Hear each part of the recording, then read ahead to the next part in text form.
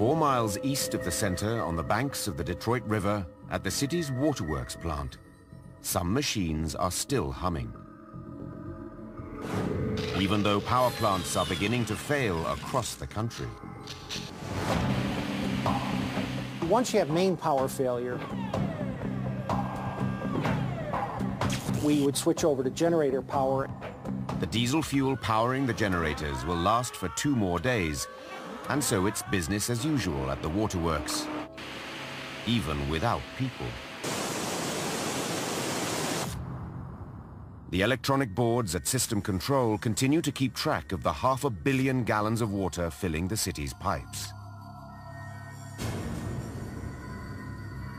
But in a life after people, catastrophe looms.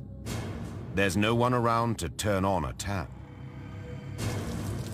We're pumping water into a system that's not being used. So eventually you're going to max out the capacity of the pipes. Beneath the city center, 4-foot diameter pipes dating back to the 19th century are the weakest links in the system. In their lifetime, they've witnessed the birth of the Model T, the rise of the big 3 motorcar producers, and the collapse of manufacturing. But these pipes are finished. Things are going to be completely full and start to burst. Compounding the disaster, much of the city is built on clay.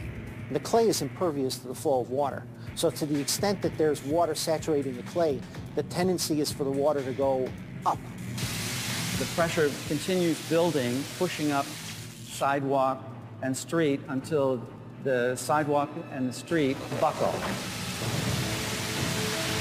10-foot high fountains turn Detroit streets into thoroughfares for water.